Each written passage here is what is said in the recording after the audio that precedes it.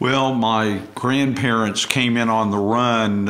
My grandmother was 99 when she died and used to tell me as a teenager about living in a sod house and coming in on a covered wagon in northwestern Oklahoma, a little tiny town of Oakwood that's non-existent now. It's a gas station is about it.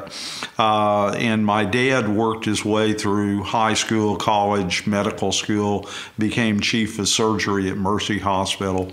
And I was raised in Crown Heights and went to Edgemere grade school and then Cassidy High School.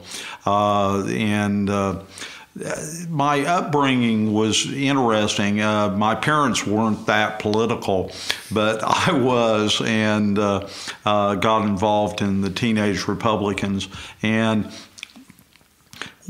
two experiences that relate to the corruption of that time.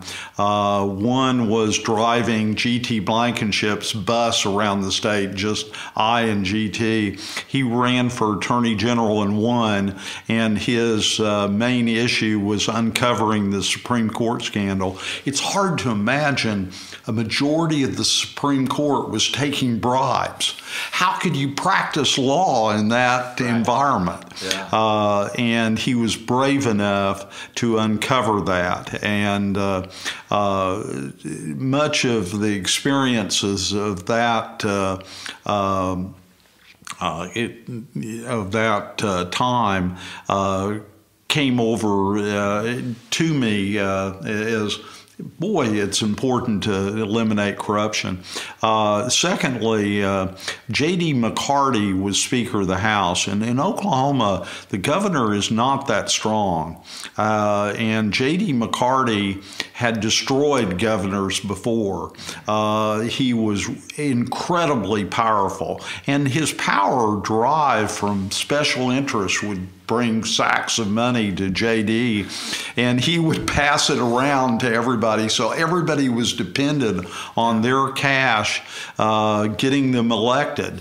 And so J.D. McCarty was in the most Democratic district in Oklahoma, southeastern Oklahoma County, and a guy named Al Snipes, who was Republican chairman. There were only about 10% of the Senate and the House or the electorate that was Republican at that time, and Al Snipes didn't even have a candidate. He had these teenage Republicans, and we had about 100 members that would call all the voters and find out if he found out that there's 2 or 3 Republicans in the whole district. And so he recruited one of them that people thought well of, a funeral home director that they saw his signs, and named Vondell Smith. And so we called every voter, and this district was so impoverished that it probably had 10% turnout, and he managed to defeat J.D. McCarty in the most Democratic district in Oklahoma. And then a couple of years later, McCarty went to jail for tax evasion from all these sacks of money. And so those were the two of the experiences that I was involved in. Yeah. And then I went to Georgetown School of Foreign Service, came back to OU Law School, and was involved in politics both places.